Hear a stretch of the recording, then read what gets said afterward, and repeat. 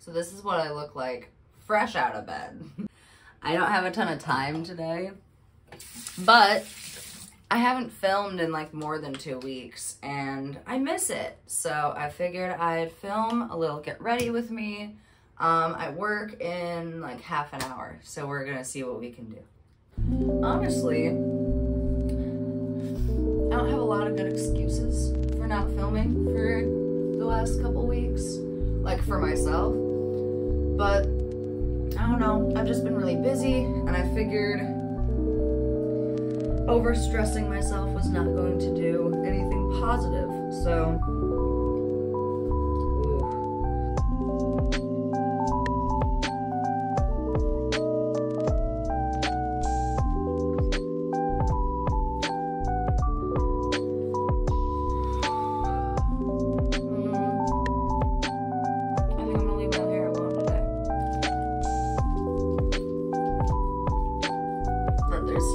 eye makeup from last night. I was wearing a really heavy eye look. I was up late. I was too lazy to remove it all properly.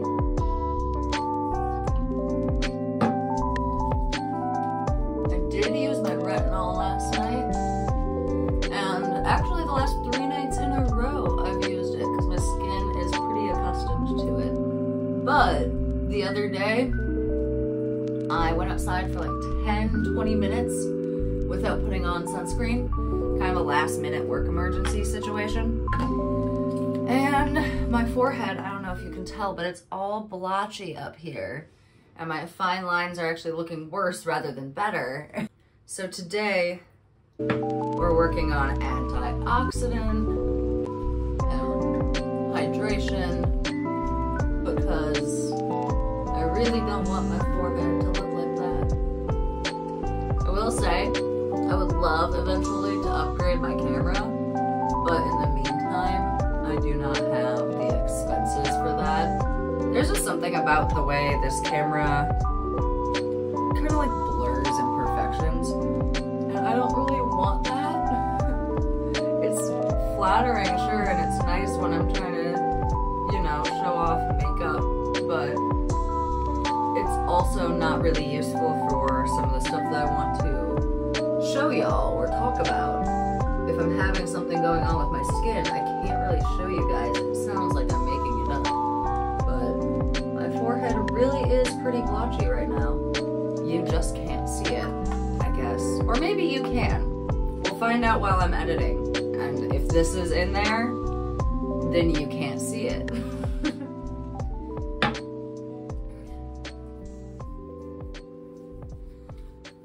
Right.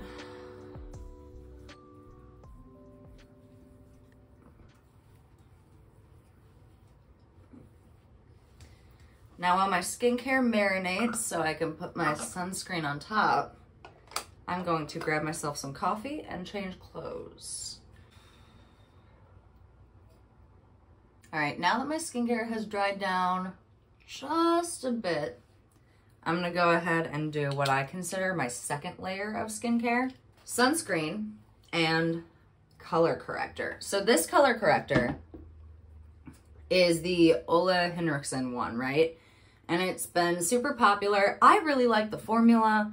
However, it took me a while to learn how to use it because I was trying to use it post skincare with my makeup, like right before putting on concealer.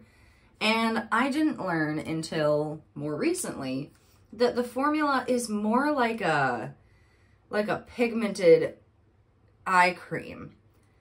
So it actually doesn't sit very well on top of my sunscreen underneath my makeup, but it sits really, really well underneath everything.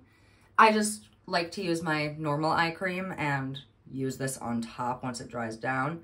So I apply it to the back of my hand, and we're just gonna press in the corner where I have the most discoloration. I'll press here as well. And you can basically just keep picking up pigment on your finger until you feel like you have enough on your under eye. That's right on my under eye. It is not like blended in. I really just don't touch it much at all. But I kind of make sure that there's no pigment right here before I apply sunscreen. My two favorite sunscreens this summer have been this one, the Tinted Complexion by Coats, and the Australian Gold tinted one. This one's a lot dewier. It doesn't dry down 100%, and if you're bringing it all the way to your neck in décolletage, it will get on your clothes a little bit throughout the day because it's not drying down completely. But it is lightweight, it feels super dewy. As someone with dry skin, my skin adores this one. It's hydrating, it's dewy, my skin really loves it, but I just don't like the staining. This one dries down matte. It does not stain, but if I get wet, it makes me look like I'm melting. So I do try to use this one more for like day-to-day use. And it's also cheaper than the other one that I have. It's a super thick, kind of like heavy formula, which I love because honestly, it makes it pretty easy to just put a ton in one spot.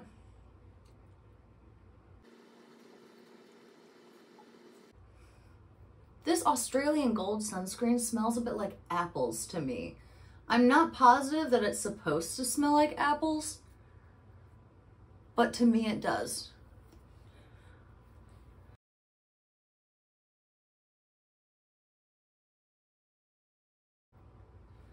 Huh.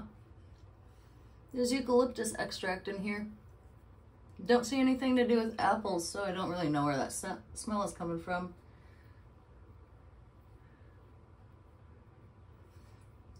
But whatever.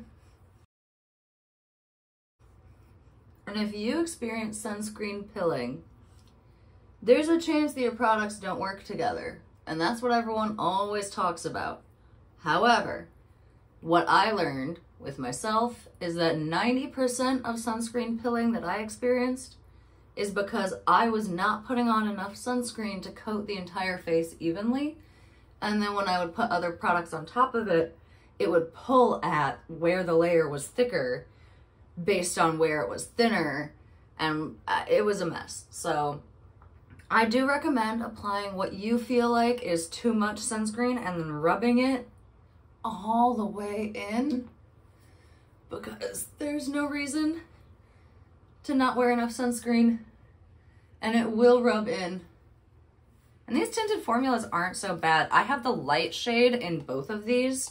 They're both a little bit darker than I need them to be, which is good because they're meant for a range of light skin tones.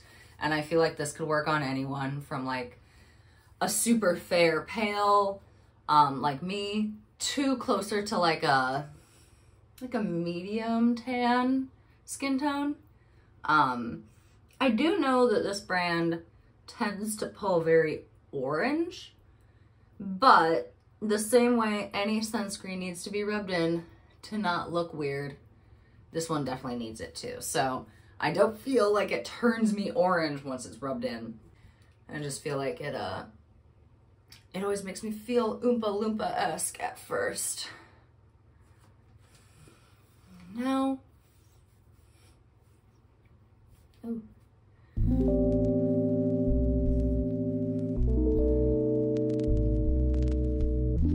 Okay. Well,